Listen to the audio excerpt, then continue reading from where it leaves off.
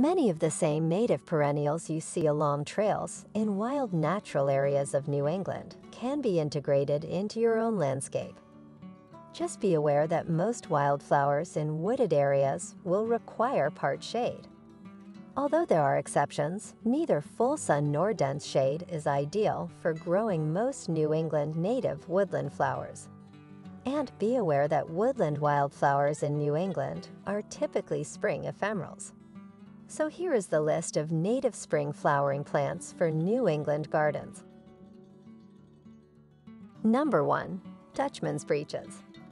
Dutchman's breeches is closely related to the cultivated bleeding hearts popular in many gardens. This wildflower grows about 12 inches tall, blooming with white flowers sometimes tinged with pink in March. In the wild, you normally see it on forest floors and along streams. And this is one flower that does fairly well in full shade. In dry soils, this plant is ephemeral, disappearing by early summer but reappearing the following spring. Hardy in zone 3 to 7.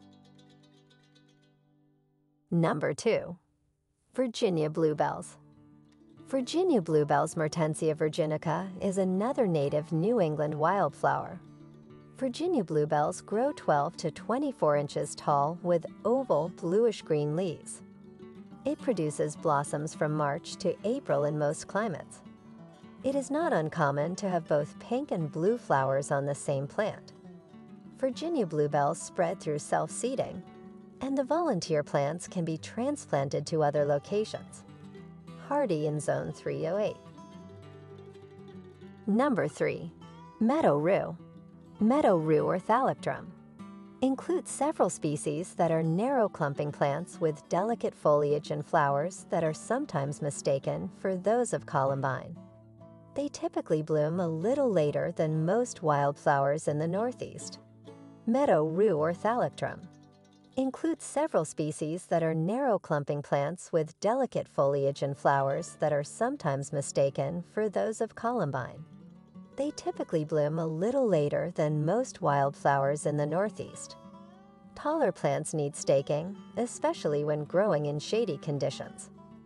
The rhizomatous roots can be divided to propagate new plants. Hardy in zone 308. Number 4. Hepatica or anemone. Some botanists categorize Hepatica as its own genus, while others consider it a part of the anemone genus. Whatever you call these plants, the various species are among the very best native perennials for a shade garden.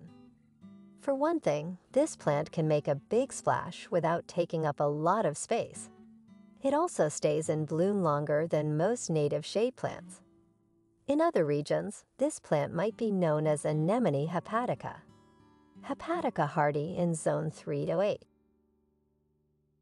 Number 5. Woodland phlox. Woodland phlox or Phlox divaricata has a qualified place on this list because it is native to only 2 New England states, Connecticut and Vermont.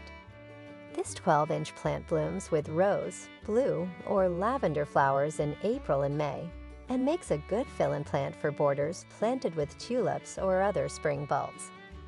Over time, this plant will spread to form small colonies in the garden. Pieces of the root sections can be transplanted to propagate new plants. Woodland phlox hardy in zone 3 to 8. Number 6. Bunchberry. Bunchberry or Cornus canadensis is a form of dogwood that normally spreads as a ground cover rather than growing as an upright shrub. This cold-weather deciduous shrub grows to only about 9 inches tall and blooms with white flowers from May to July. It is an excellent ground cover for large woodland gardens. However, it does not tolerate foot traffic, so it should plant it in protected areas. Hardy in zone 2 to 6. Number 7. White baneberry or doll's eyes.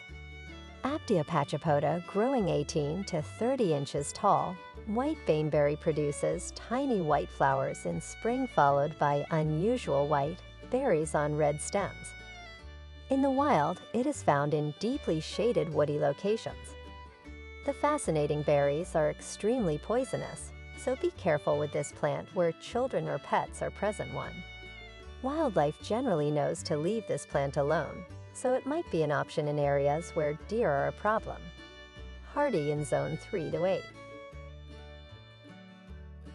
Well, thanks for watching video from Catchy Garden. Don't forget to click like and subscribe button to always support our channel. You can also turn on the notification bell to get the latest videos from us. We'll see you in the next videos.